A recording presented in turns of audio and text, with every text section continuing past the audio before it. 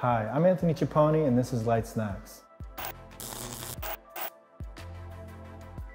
Today, I'm going to show you how easy it is to get video mapped onto your video panels using the NovaStar MX40 Pro and the VMP software. When you open the VMP software, select your MX40 Pro processor on the top left. In the source window, you want to drag your video input into your canvas, press your little icon to go full screen, and we're done. Moving on to the next icon on the top left is your layout.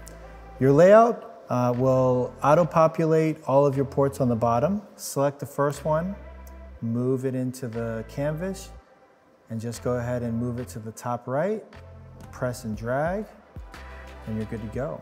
Continue on to your next port.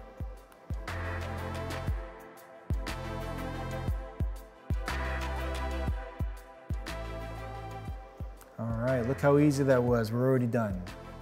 So again, at the top part of the window, you would then move on to your correction. This is a fantastic window that lets you easily select your seams and do your adjustment of bright or dark lines in between your cabinets and your modules. When you're done with that, you move on to your processing. This window lets you do all of your color correction, and there's some really good performance features here in the VMP platform.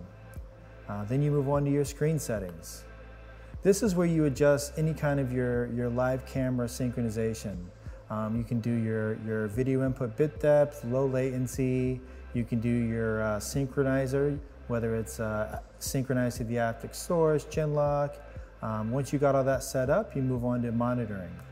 The monitor window is where you detect any kind of errors with your panels or with your processors.